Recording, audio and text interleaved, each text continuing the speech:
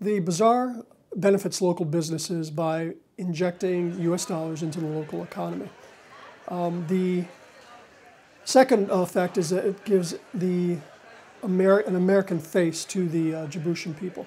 The fact that they're here on camp and they don't get to go out very often, this is one event that we can actually have the interaction between the two.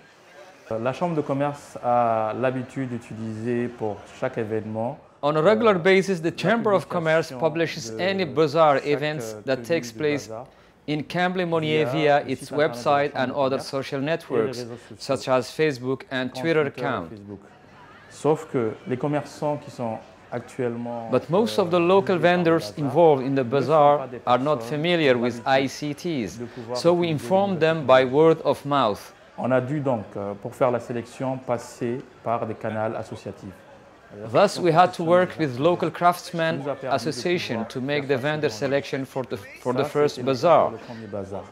Pour le second bazar, le bouche à oreille a fait son travail. Then for the second bazaar, because of the success of the first bazaar, we relied mainly on the word of mouth. Le bouche à oreille nous a permis de pouvoir facilement constituer la liste des commerçants.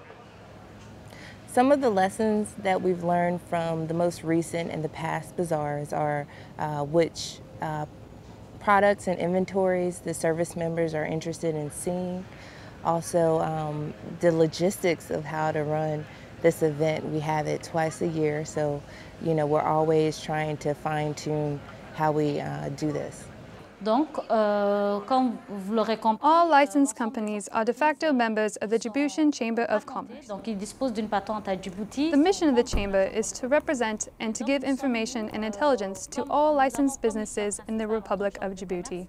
De représenter toutes les entreprises qui sont légalement constituées et de leur apporter le même service. Our mission is to provide them with all the information on business opportunities.